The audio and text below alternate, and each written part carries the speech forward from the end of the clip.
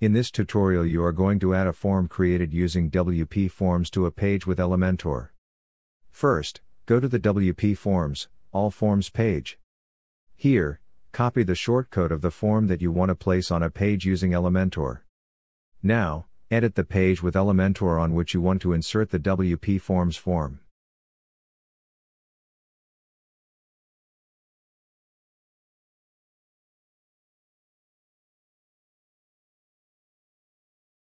Once Elementor is active, scroll down to the shortcode widget in the left side Elementor panel.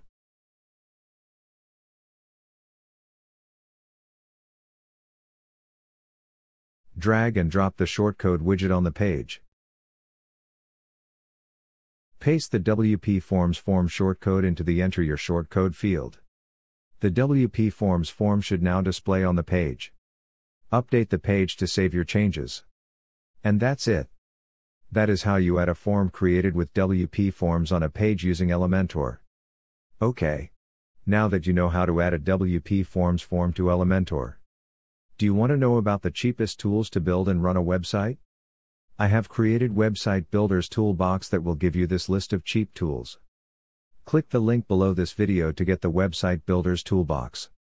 And, if you like this tutorial, then don't forget to subscribe to my channel and click the bell icon to get more tutorials like this.